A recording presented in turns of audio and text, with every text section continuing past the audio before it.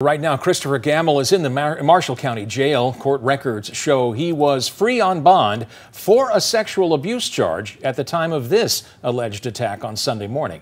A woman says he tried to rape her at gunpoint.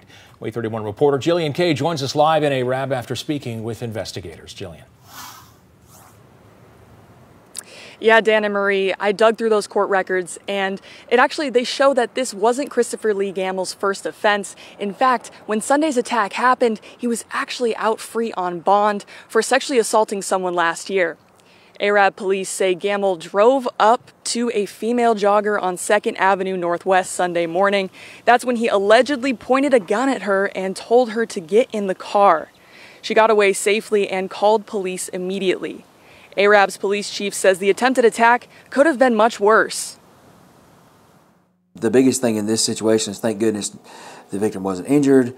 They weren't abducted. Nothing major happened, so we were very glad that they're okay. Washburn says attacks like this don't usually happen. He wants runners in the area to always be aware of their surroundings and asks them to run in groups. Gamble is being held in the Marshall County Jail on a $100,000 bond, but Coleman County's district attorney tells me they revoked his bond today. I'm live in ARAB with coverage you can count on. Jillian Kay, WAAY 31 News.